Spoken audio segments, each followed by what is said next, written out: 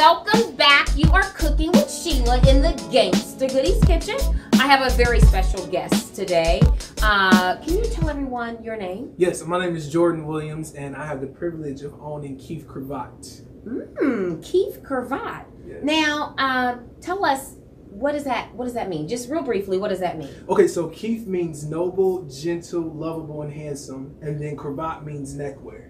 So essentially, it's about a gentleman who is tying together his nobility, his handsomeness, his gentleness when he wears a Keefe Cravat bow tie. And the acronyms of Keefe Cravat is KC, which is a reflection of Kansas City, where this is hosted at, right? So you Love get it. Yeah. Love it. Love it. Oh my God. So that's kind of like a gangster goddess. Really? Yes. Can you tell me more about that? Absolutely. Thought you'd never ask. Right. So a gangster goddess is a noun. Okay, just so we want people to be clear about that. It's a noun. And so a gangster goddess is a woman who refuses to accept mediocrity as if it is her final destination. Oh, wow. While possessing a unique combination of beauty, brains, and spirituality. What about food? Well, that's all in there, but that's what a gangster goddess is. No, Yes, so she has all of that. I respect that. So you get it. We need to find the Keefe Cravat man and the gangster goddess. Where they at?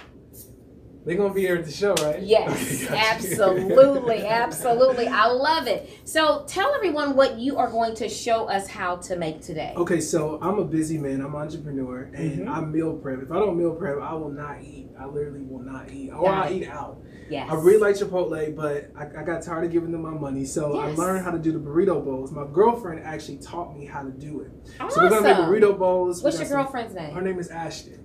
Shout out to Ashton. That's how we take care of them, right, boo? Yes. So she educated me on how to make this dish. It's some beans. It got some corn, turkey, ground turkey. Okay. If you want to be lean, fresh peppers, and some limes. It's a pretty good meal. Okay, sounds good. So let's turn on your heat. Let's fire it up. Let's do it. Go all the way till you hear it click.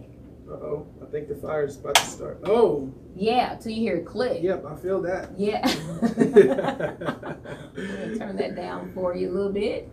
Okay, so when it starts getting hot, you can do your thing. Okay, and so, so you're gonna put all that in there? Well, yeah. So I like to start with the turkey. Okay. So this is the turkey right here. Just toss it in here. You need a utensil. Absolutely. Utensil, right? Okay, yeah, don't do it with your hand. I guess it wasn't hot enough, but. Well, I guess it'll warm up, but. It will. There it goes. Start. That's with the turkey and the meat. So making sure you get the turkey right and brown. We already kind of prepared it, as you can tell. So once the meat is a little brown, you'll be able to go ahead and add your other things in there. But we have a sauce too. But the secret sauce, I can't really share that. I think that's too much detail. Yeah, okay. Yeah. Okay. So, you're not going to tell them the I'm secret not gonna sauce. Tell it's a secret sauce that goes with it. But it sets off the taste. Okay, that's where your flavor comes from. Exactly, the flavor. Okay, all right. I get it. Okay.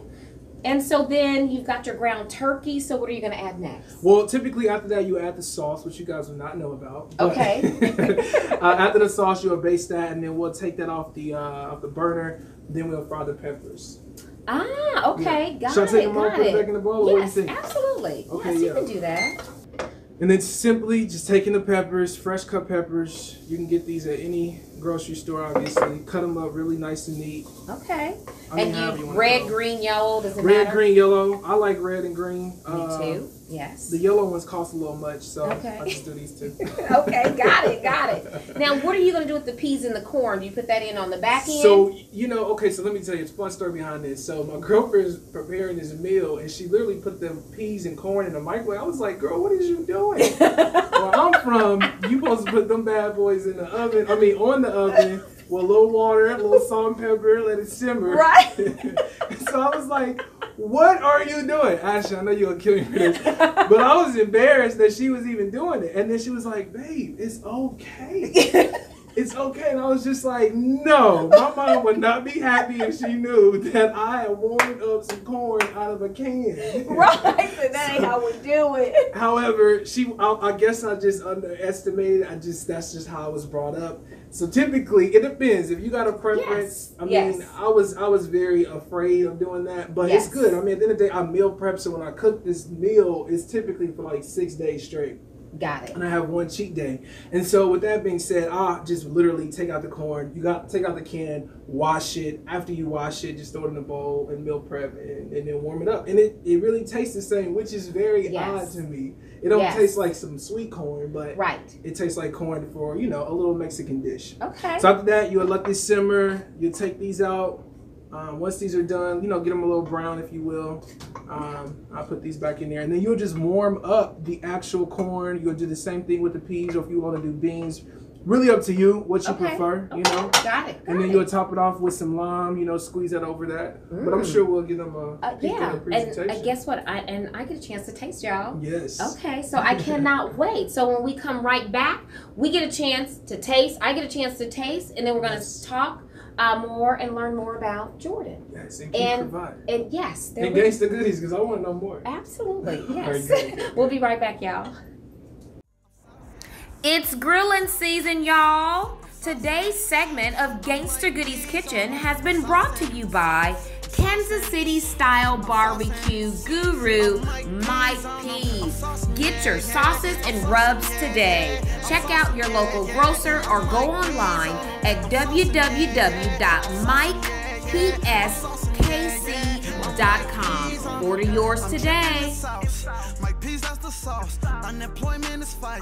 Make me feel like a boss. I need all of the flavors. Don't care how much it costs. It's finger licking good. Make me say, Ricky Ross.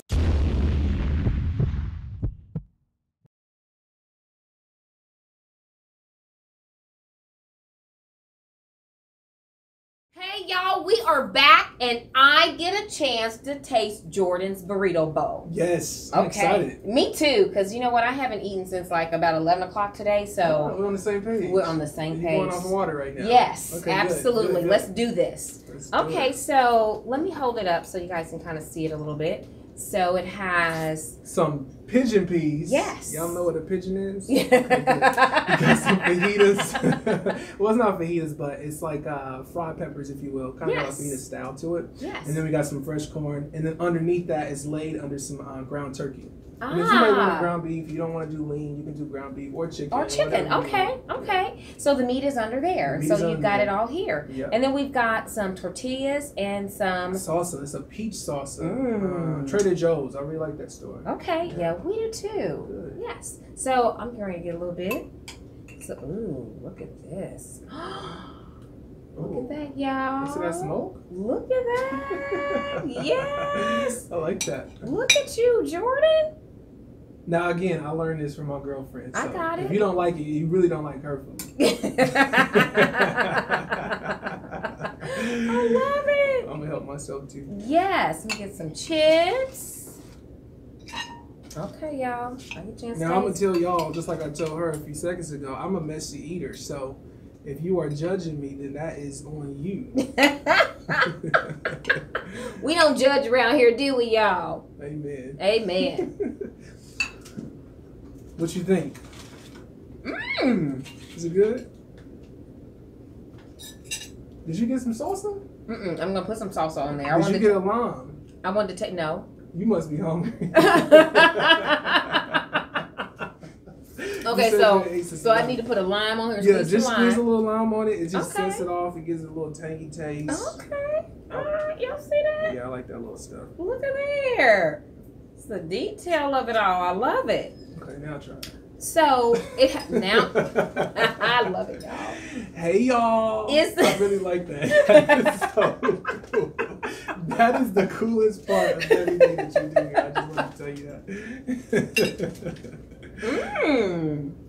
It's pretty good. It is very good. And that squeeze of lime juice, you're right. Just set it off a little bit. It does.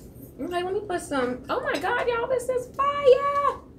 That's what we say in the Gangsta Goodies kitchen. Fire, yes. Fire. Oh, fire. Yeah, F-I-Y-A-H. Oh, you got to spell it. Yeah. Oh my God. Okay, y'all, I'm going to take one more taste. And then we're going to talk more to Jordan about his business and the evolution of his business, family and food, what it means to him. Yeah, let's do it. That's pretty good.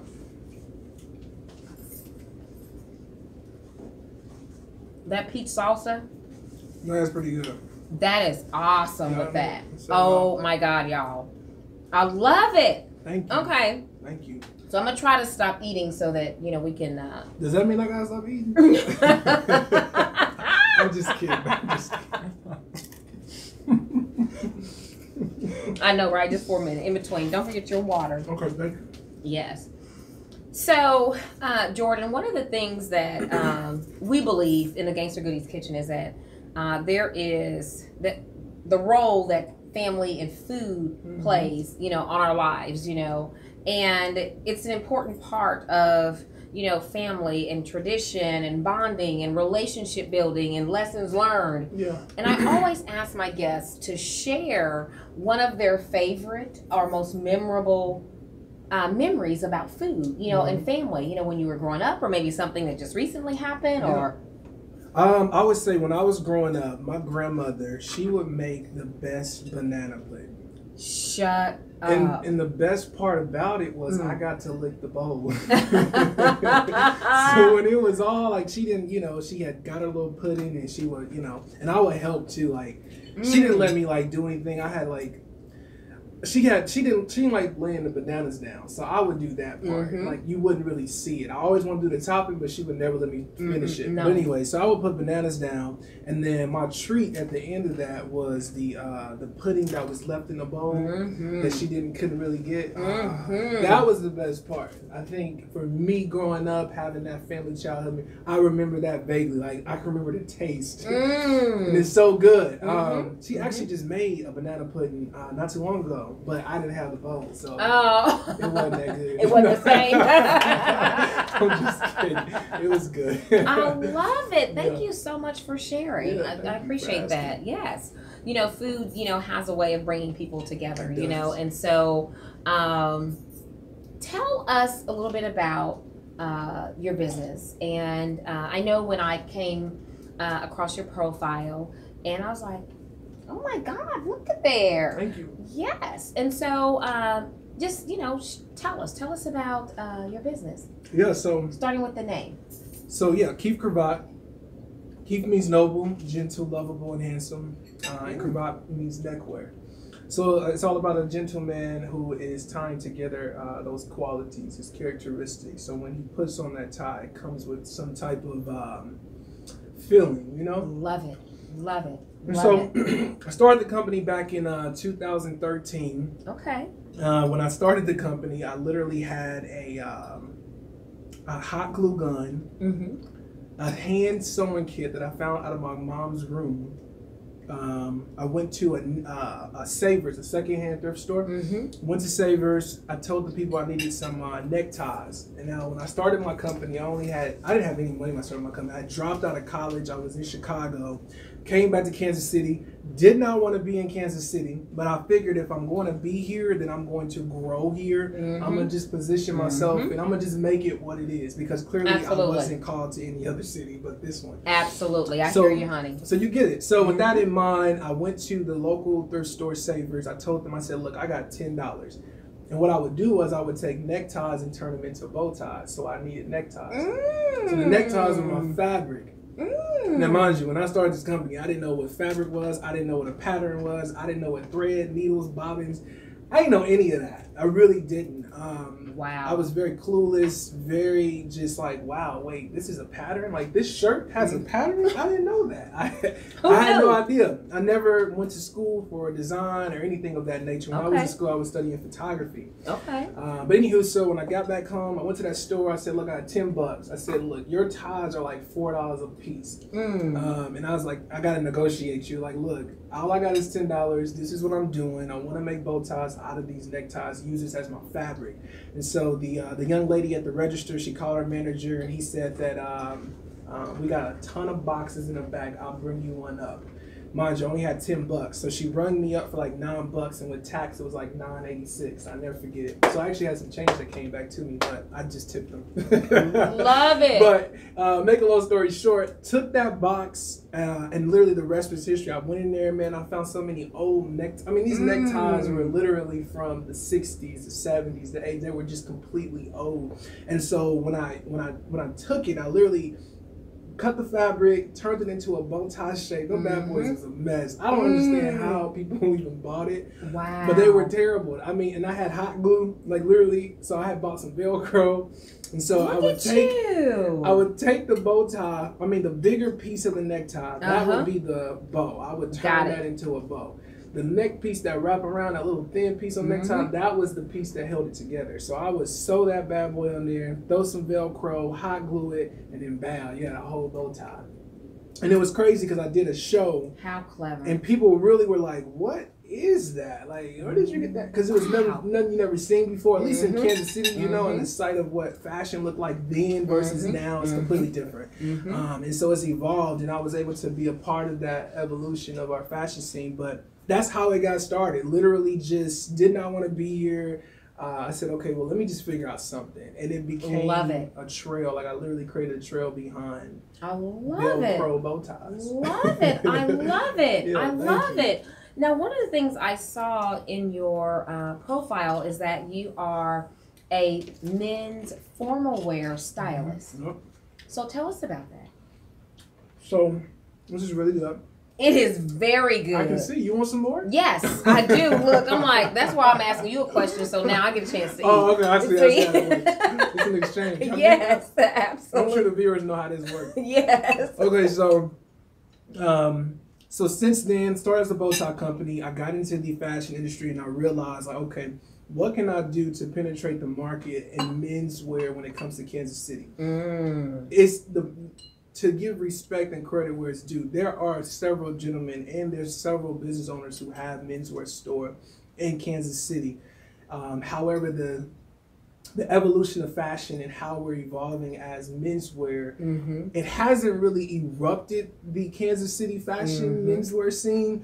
And so I want to take this opportunity through my business to reposition what menswear looks like. How do we marry the casual wear with the formal wear? Yes. What does that look like? What does that look like? Through the lens of Keefe Cravat and through our client. Love it. And so that concept has evolved. A lot of my clientele comes out of weddings. That's been like my number one driver as far as capital goes when it comes to my client profile. Weddings is fun because, you know, they know what they want, they know the colors, they everything. And so I partnered up with select designers. So my goal is to carry designers that you can possibly get out of Kansas City. So one is Miguel Wilson. He's based out of Atlanta. Beautiful designer. So I carry his product here. Another one I partner with, Todd's Clother. He's local. So I have a price point that meets every client. I got 3 different guys. I got the guy who knows nothing about menswear. Then you got the guy who think he knows something but really don't. He really don't. And then you got the guy that's like gonna tell me what it is. You know? And that happens all the time. So I have to meet those guys where they at when it comes to the ticket price. Absolutely. So I have a price point for not necessarily the low end, but just more affordable. Absolutely. And then more of a I want to test it. I wouldn't mind spending a couple extra dollars. Absolutely. And then I got the person that's just whatever. Yes. They literally have a style budget on their budget sheet. Absolutely, for styling. Yes, So that's where it says going into the menswear industry. We're just going to penetrate that market and really position the menswear market in Kansas City like never before. So this plan is rolling out. So as I told you earlier, my fiscal year Yes. starts in July, so we're rolling into a whole new year. So I'm excited.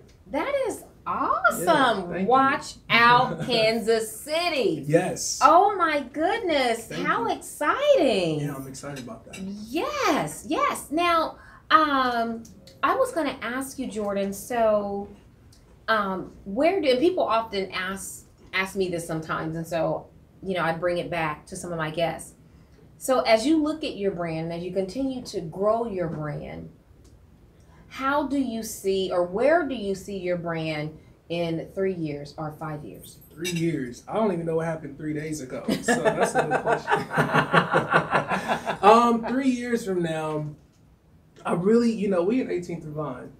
I'm really interested in positioning my company in the 18th and Vine district. I really, I've been doing research about the district and the history behind it. I've heard so many stories. I don't know what to believe at this point. But what I do know is that today it is this there's something different that's shifting in this neighborhood. There is something that is taking over in the culture. Yes. And so I really want to be a part of that conversation. I've built my brand, and I've learned that clients can go anywhere in the world to get a bow tie. Yes. They can go anywhere to get a suit, but what they're motivated by Keefe Cravat. They're motivated by either me, they're motivated by the product, the story. Yes. So with that in mind, Yes. I have to position my company where people can be inspired. I'm inspired by Absolutely. this district. I've seen it just evolve just in the last maybe 2 years, I want to say. And so just seeing that is really inspiring for me. So I imagine a showroom store. Now this showroom ain't for everybody. Let me just be very clear. I get it. Okay. I get it. It's not for everybody. I get it. Tell the truth. Go ahead. So with that being said, I want to create an experience for men that is unique. I feel like I'm giving too many details, but I'll say this. It's a unique experience for men, very matchless. You won't get this anywhere else unless you're a Keefe Cravat gentleman. Again, it goes back to the characteristics that he possessed. And so creating a space for men like that to thrive in. Yeah, you get it, Gangsta Goddess. Yes, I love it. I love it. Yes. So I imagine a showroom in 18th and Vine District, very exclusive, very high end. You can only get select pieces that are carried from across the world, but right here in Kansas City through Keefe Cravat. I'm building those relationships. Love it, love it. And a team, staff, I need to hire people. See? I just brought in 2 new people on my team, which is, they're Godsend. I'm trying to tell you. Thank God for them. Shout out to Quentin and Nicole. Hey, Quentin and Nicole. Yes, it is. Building that team is critical. Yes. You know, and I say to people all the time, you know, Steve Jobs did not bring Apple back on the brinks by himself. He sure did. He hired an amazing team to make that shit happen. A marketing company. Yes, yes, yes, They market that brand really well. Absolutely, absolutely. And so, just a little bit about 18th and Vine. So, and I've shared with the viewers that the studio is in my home, which happens to be in the 18th and Vine Jazz District. I've been in this district for 19 years. Wow. So I can tell you. See that so I see it, and there's been 2 since I've been here. This is the second rebirth. Oh, okay. Yes. Okay. Yes. So how do you feel about it? This, I guess that's where you're going. I'm sorry. Yeah, no, you're fine. So it is, of course, living in this district. There are things that I see that maybe, and for so long, because I've lived here for so long, that maybe others may not see.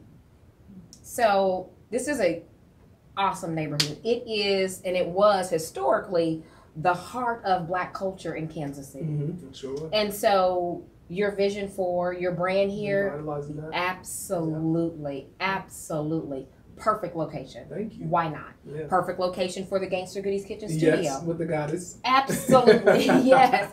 Why not? You know, and so it is, you know, as we build those brands and make those collaborations and bring that back to our culture, our community, our district. Exactly. You know, now of course we can't do it alone. Yeah.